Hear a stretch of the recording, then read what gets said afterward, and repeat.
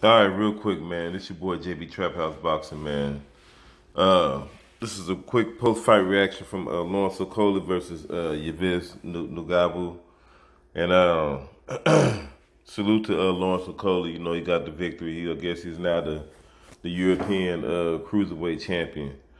Um, all right, now I'm gonna be all the way honest with y'all, man. This is no disrespect to Lawrence Okolie, but even the fans have been booing this guy for a while.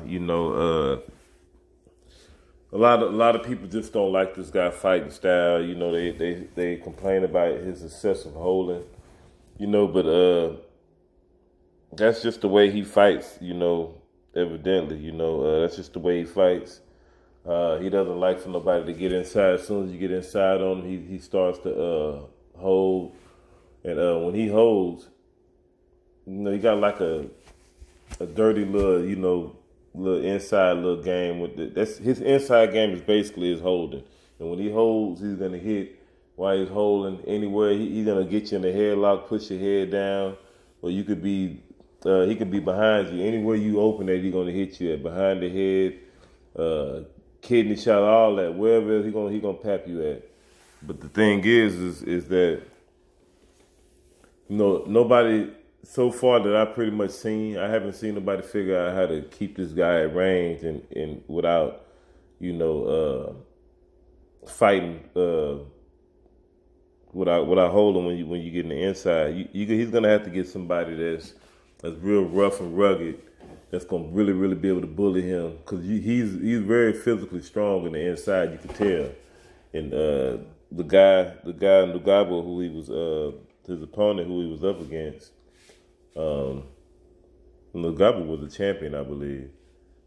So, yeah, he was just he got fatigued. He wasn't even able to really just hold his physical ground. From the beginning. You could tell Lawrence Okolie was the stronger guy, even though the other guy looked like he was the bigger, stronger man. I mean, the stronger man, short like physique wise, but Lawrence Okolie was the stronger guy. He was able to impose his size, his height leverage on Ngabu.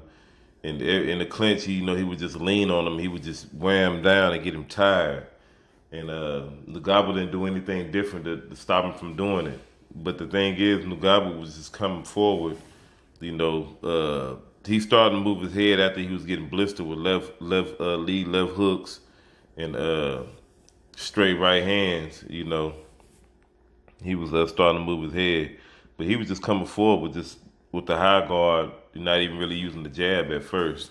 He started incorporating all this stuff in the second half of the fight. Well, the late first half of the fight, because this fight didn't last that long. I think it lasted on the seventh round. But yeah, Okolie, man, he's a hard guy to watch, man. He's very hard to watch. It's going to be very difficult for him to fight outside of the UK. If he goes to America fighting like that, it's going to be hard for him to he's going to have to fight, because they're not going to let him hold excessively like that. This guy may be clinched. He might be held about, in each round, the dude might have held about 10 to 12 times in each round. It's kind of hard to watch. Well, like I said, watch him with his fighting style. But when he lets his hands go, he does, crack these guys with some good shots. And he was starting to pierce through the guard of Ngabu, and landed some good body shots as well on Ngabu too, while he was coming in.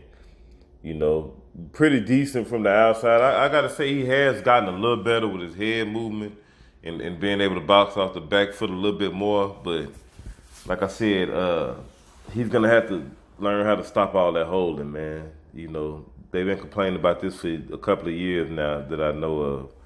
And but then again, you're going to have to get somebody that's going to be able to stop him from holding.